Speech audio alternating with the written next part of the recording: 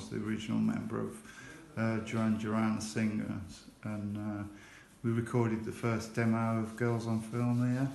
It's got that same vibe to it, you know. They've got some great rooms for recording and the old analogue tapes and analogue mixing discs, which is great sound. So we could actually fund this for quite a few years for free. This will allow that bands can record for free with a professional sound engineer. They can rehearse for free in the 4 rooms that we've got here.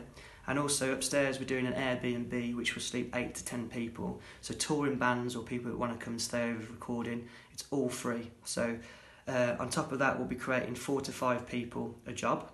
So a professional sound engineer, a manager to run it, a couple of part-time staff and a cleaner. So that's what we're trying to do. We need to raise £250,000.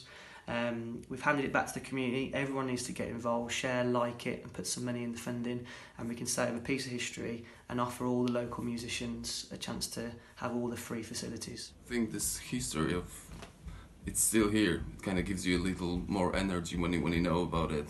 It brings musicians together. It's a good place to network. As I said before, a few people told me they actually got into bands and they got new gigs. They're making money because they met here.